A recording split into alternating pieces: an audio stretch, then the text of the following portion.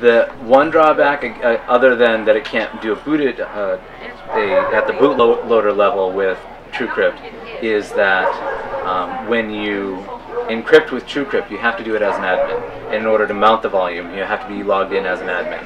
Personally, I don't like being, even on my own personal system, an admin user, because not that there are any malware attacks that are rampant right now on the Mac, but you're more likely to accidentally do something as an admin. You could accidentally throw away, a calculator program because you're an admin. And because I don't want any of my family to be an admin on their own systems, I want to run myself in that same environment and see what kind of issues I'll run into. So for data at rest, whole disk encryption, there's two options that I'm aware of: PGP and TrueCrypt. As far as once you're booted into your operating system and you are at your file system level, you can encrypt folders of data, you can encrypt individual files using any number of zip utilities. There's you can encrypt disk images, that's built into macOS 10 using disk utility. There's espionage, which is an automatic folder encryption utility. You double click a folder, it asks you for the password, and then it will decrypt it for you. So as far as data at rest things, I think those are the big ones to look at. So over the network data, you obviously have HTTPS. So anytime you hit any site that is encrypted using HTTPS, like your bank, your credit card company, anything like that, it'll automatically encrypt that data over the wire. Recently, Firefox had a plugin that was created that will allow you to hit any site, and if an HTTPS option is available, it'll automatically switch it over for you without having to do anything. It's a nice little plugin for Firefox. When you chat with someone, and I wish I had my system set up, but when you chat with someone, and I'm talking specifically about AOL Instant Messenger chat to start, using iChat or AOL Instant Messenger or any of the other number of chat clients like Adium. When you log into that server, it sends an MD5 hashed version of your password to the server. And not that somebody could hack that, but I would prefer to, if at all possible, check that box that says log in to slogin.oscar.aol.com, because that's the secure version of AOL Instant Messenger. It doesn't pass your password over the wire in clear text, and any communications that you have with the AOL server will be encrypted. As far as I know, the only standardized implementation of direct client-to-client chat is using Apple's Mac.com or MobileMe service, where you get a chat certificate, and all communications between two clients who have those chat encryption certificates will be encrypted between them. Now, I've had a lot of problems with their certificate chat, encrypted certificate chat stuff. If your clock on your computer is slightly off, things will fail. If one person turns off their encryption halfway in between because they had some sort of failure in between a chat, or if you just leave a chat window open over a period of a couple hours, then all chats after that point will fail until both people log off and both people log back on. And MobileMe requires you to pay in order to get that chat certificate stuff. So, not ideal. The next best thing to fully encrypted chat using MobileMe certificates and secure logins over AOL Instant Messenger is using off-the-record messaging by cypherpunks.ca/OTR, so off the record. And support for OTR is available in Adium, Trillium on Windows, Pigeon, or whatever it's called now. I think it's called Pigeon. So it used to be Game, and now it's Pigeon. And the way that OTR works is the OTR client will send ? OTR ? to the other side, and if the other side gets a response that says, here's my OTR fingerprint, that communication between those two parties will be encrypted. You don't know for certain that you're chatting with someone, specific. You know that the communication has not been tampered with, and that it is the same person you started chatting with that you ended chatting with. You can't identify their particular identity. You know that only that they are using OTR. This communication is not being sniffed or changed in transit, and it doesn't use a consistent fingerprint. So the chat records are not recoverable without the original fingerprint. It doesn't use the same one every time. Is that still vulnerable to a man-in-the-middle attack at the start of the exchange? Well, I think it's more vulnerable to, you're not actually chatting with the person you think you are.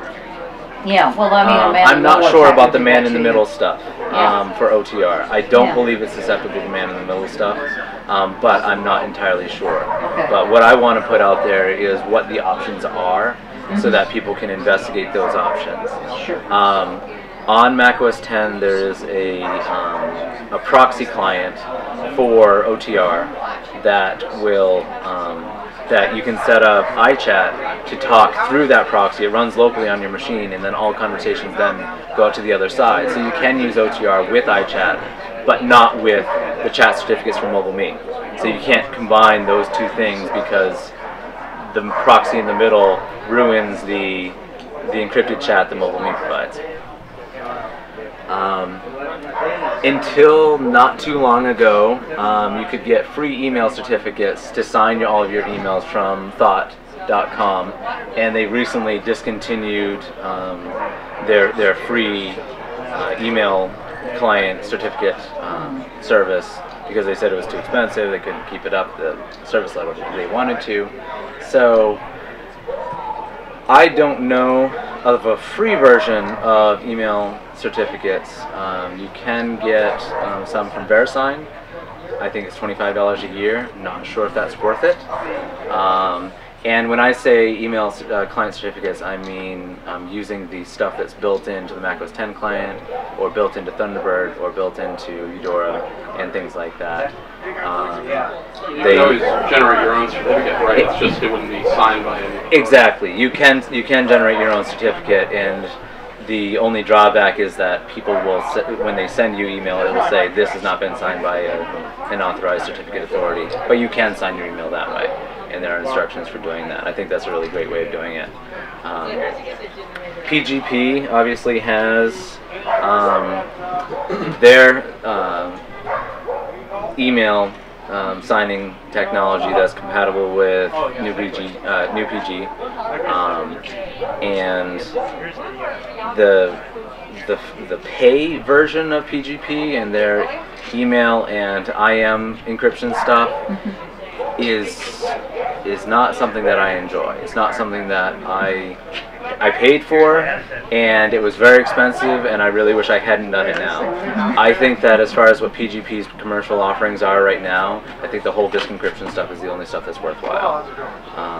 The other stuff, it acts as a proxy both for your IM conversations and for your IMAP and POP email conversations. And I can't verify, because of the way that it acts as a proxy, that it's actually doing the secure communication using IMAP-S or secure POP to talk to the mail servers. It says that it will attempt to do it, but I want to be certain that my email password is not going over the wire in clear text. For POP and IMAP, the password just goes over the wire in clear text, and so I do not recommend for anyone that they not use some sort of encryption on their email client. There are multiple ways of hashing your password that don't use the secure IMAP or secure POP stuff, using MD5 or Kerberos or different things like that. But if people are using just straight POP or just straight IMAP, I would recommend getting an account with Google, Gmail, something like that, where it does support secure transactions for any time you need to authenticate, because otherwise anyone that sees that traffic go by can just sniff your password. Speaking of, there's a really great program for Linux, Mac, possibly Windows, not sure, probably Windows, called Wireshark. It's at wireshark.org, and Wireshark will allow you to sniff any network traffic that goes over the wire. So if you want to do a search, if you want to log all traffic that leaves your system and search for POP, for example, or just search for that particular protocol, you can see what that conversation between you and the POP server looks like. It will say hello, and then it will say who it is, and then you say user, and then we'll give you your username, and it says pass, and then we'll give you your password in clear text. You can see it go right there, and anyone that else might be on that network, or your cable modem, or anything, your wireless network at Starbucks or whatever, will see that go by, and it is so easy to sniff. So no one anywhere, unless you don't use email, no one should use unsecure POP or IMAP. Though if you have to, there are ways of getting around that by setting up a secure VPN server for when you're not at your home. Yes. So, thank you. So one way of encrypting all your traffic from where you are to another point on the internet, a secure point, is to set up VPN service. There are multiple VPN providers using technology from OpenVPN, the open source project. The one that I've used is called viscosityvpn.com, and viscosityvpn.com allows you to encrypt your all of your traffic to from wherever your machine is to another point on the internet. So, for example, you could set up an account using vpnout.com. They will sell VPN service from where you are to their servers in, I think, Sarasota, Florida, or someplace like that. And then from that point, all of your traffic comes out of there to anywhere it goes on the internet. And they have different packages so that if you want to transfer 1 terabyte of data a year, they have a 1-year package. They'll give you a VPN certificate to go into the OpenVPN software like viscosityvpn.com. And they'll give you that certificate.